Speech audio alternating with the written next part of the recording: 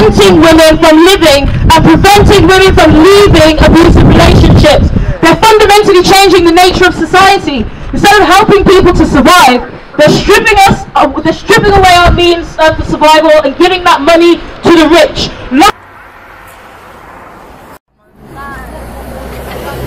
It's a bit dramatic. I could have done this a lot longer, but that's just how my life was at the time. This is why the Tories are building 9 mega prisons. They're criminalising our communities and locking us away so the rich can stay rich and get richer. It's cheaper and easier to respond to poverty with prisons than to respond to poverty with welfare. And that's what the Tories and austerity is about. Free!